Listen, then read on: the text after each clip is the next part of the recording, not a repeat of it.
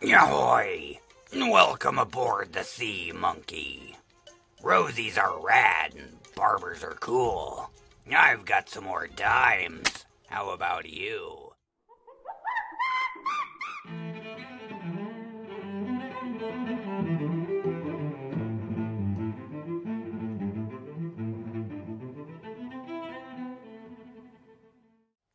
Good morning and welcome back, coin collecting and stacking family.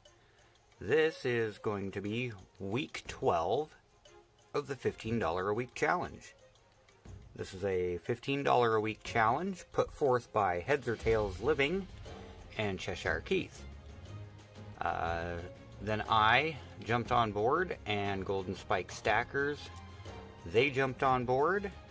And we also have, let's see, Miyoshi Bullion's on board, Dissident Aggressor is on board, Miyoshi Bullion is on board, let's see if I can remember this one, AU Family Prospecting and Silver Fun? Collecting Fun? Something like that. Link will be in the description. Long names, man. Long names are hard to remember, and names with numbers are hard to remember. When I was trying to choose my name, I was looking at websites and forums and different, like, techniques and tips and tricks type informationals, recommendations on how to name your channel. Not what to name it necessarily, but how to name your channel, like how many words, if you should or shouldn't use numbers, and what kind of names tend to be the best that stick in people's mind, and other names that tend to get easily forgotten. And a lot of times it's names with numbers and or symbols in them that tend to get forgotten easily. So yeah, the AU Family Prospecting, and it's either like Collecting Fun or Silver Stacking Fun. It's something like that. But anyways, the link will be in the description. So I've got, let's see, where's my piece of paper? Where's my notes? Okay, week 12, we're coming in with an extra $1.41, so $16.41 is going to be my total available for this week, and I spent $12.25 of it. This is going to be the other auction that I picked up with that Benji, and so this was the other 5 dimes for $11 that I purchased with that Benji. They combined shipping, so the shipping on this will be $1.25. So $11 plus $1.25 for shipping, and I got myself 5 rosy dimes. And in no particular order, we've got a 64. They're all in pretty good shape. And we've got another 64. A little bit more chatter on that one.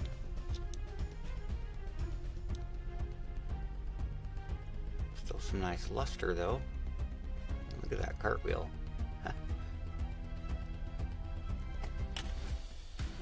And another 64. I don't remember if these were listed as BU or uncirculated, but I'm just buying dimes to fill a tube, and it works with the challenge. So, yeah. I don't really look to see what dates they are or what condition they're in. When I find dimes for under $2 a pop, I buy them. I think this was, let's see, 5 for 10. And this was a little over $2 a dime. 5 for 11. Another 64. Again, in good shape. Bright and shiny. And another 64. Wow, those are all 64s. Okay.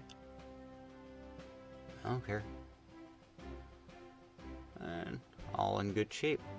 So, a bunch of essentially brilliant uncirculated 1964 Roosevelt dimes, 5 of them. And I had these in a little vinyl flip, and so I'll stick those back in the flip. That's how these ones came. They didn't come in the cardboard flips. Let's go ahead and leave these in the plastic vinyl flip. So we've got 5 more Rosie dimes, and that cost me $12.25.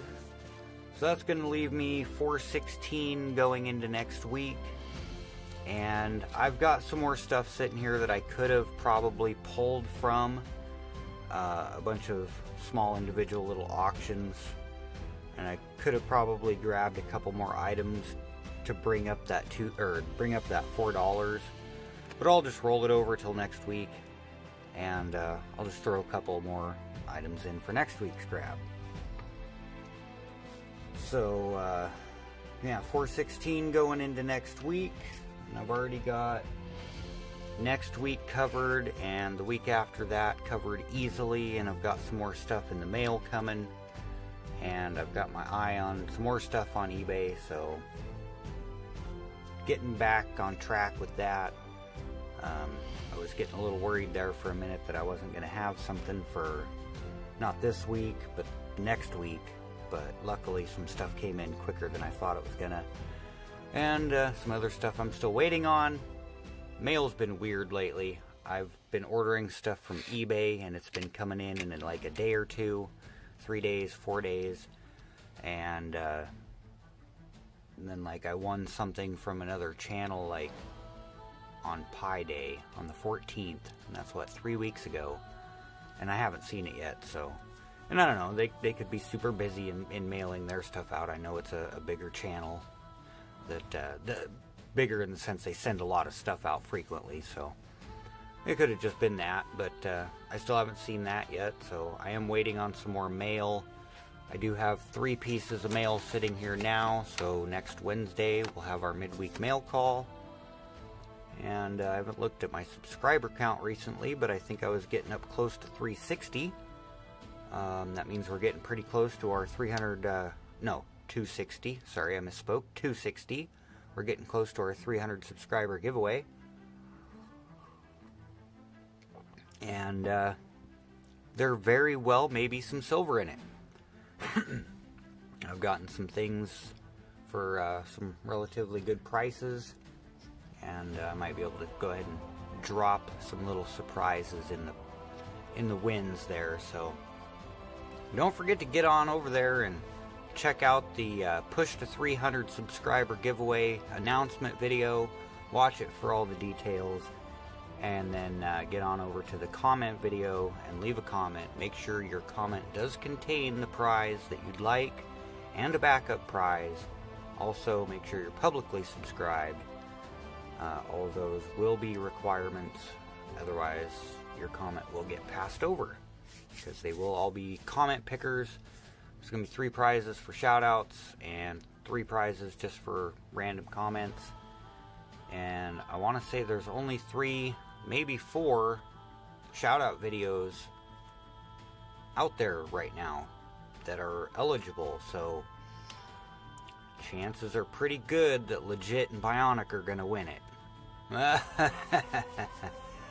Yeah, Legit, Bionic, Coins and Coffee, they did shouts. King Titus did a shout, although he's over in Japan, so unfortunately he's not eligible until I figure out the shipping stuff. So I need to get a P.O. box, and I want to get shipping stuff figured out so that I can do international without it being costly or compromising, if you know what I mean. So we'll go ahead and stick those Rosies in the box here. It looks like we're starting to get pretty full. Look at that, running out of room. And I mean, I've got, like I was saying, I've got the next couple of weeks already, and that's not gonna fit in there. So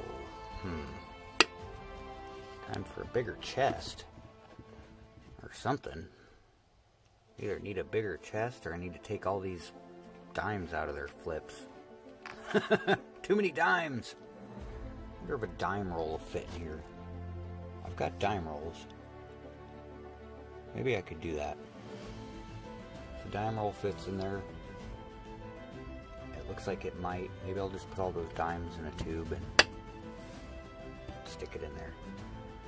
Anyways, 10 minutes, $15 a week challenge, 5 rosy dimes, and that cost what, $12.25.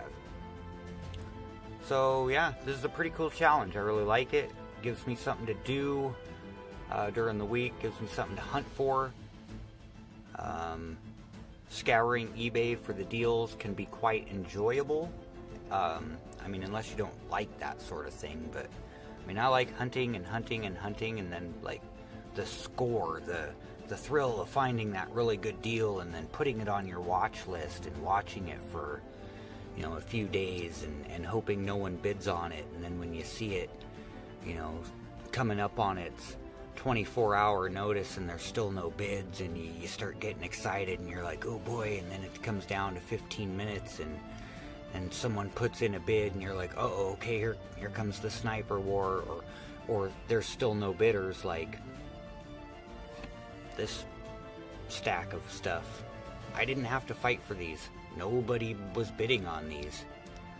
So next week you'll get to see what some of these are, and I got a pretty good price.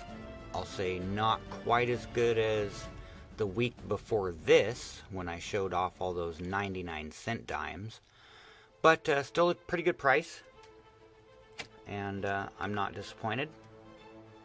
It's my threshold. Like I said, I got a kind of a mental threshold on how much I want to spend, and those came in just under my mental threshold, and got a whole bunch of them, and they were all individual auctions, and so I had to bid on each one, of course, and then wait for an invoice, combined shipping, all that. But it allows me flexibility. When I get 20 items like this, actually this I think was only 13, but when I get this many items and they all cost, you know, $1 or $2 a piece, I can pick and choose how many I want to use or which ones I want to use for my next week's video based on how much money I'm rolling over with. So it really does allow a lot of flexibility. Purchasing the small individual lots like that, or individual auctions, I keep saying lots, individual auctions, single item auctions, and then being able to combine them together to be able to do these $15 a week challenges. Speaking of challenges, I do believe I'm also going to be jumping on board with Expat Stacker and Inefficient Stacker, the fish, on the 100 pieces of gold challenge. I will give a quick sneak preview of my first piece of gold here. And I did purchase 2 pieces at the same time, so I mean, you can call the other one my first, or you can call this one my first. This was the first one I decided I wanted, and I had put in my cart and had in my cart for quite a while. So this is the one I'm going to call my first piece of gold, because it was the first one I decided I wanted to get. But it's a 1 gram Canadian maple leaf, and it's quite amazing how they get that crazy detail on there.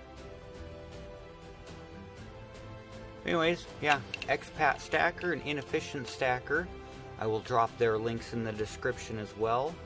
They're doing 100 pieces of gold challenge, and then Expat Stacker and Anonymous Stacker, who has kind of disappeared off the YouTube radar lately. Last I heard, he had some, I want to say, theft issues. Someone stole some stuff from him.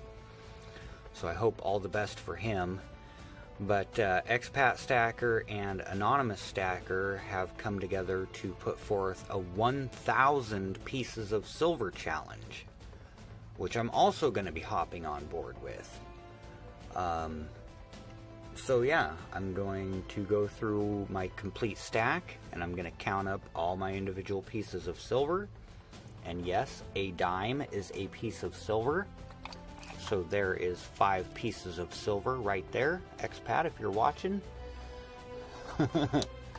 Yeah, I got a handful of individual pieces of silver here. So that sounds like an interesting challenge. I am definitely on board for that. The gold challenge, on the other hand, that's not going to go so fast. I'm up to 4. I'm up to 4 pieces of gold, and I'll make videos on that as I go. Oops. But yeah, I'm not going to be able to afford a lot of gold very frequently, so that'll probably be like a video a month or a video every other month for the gold. But the 1,000 pieces of silver challenge, I'll probably do a weekly video updating you on my current totals of pieces of silver.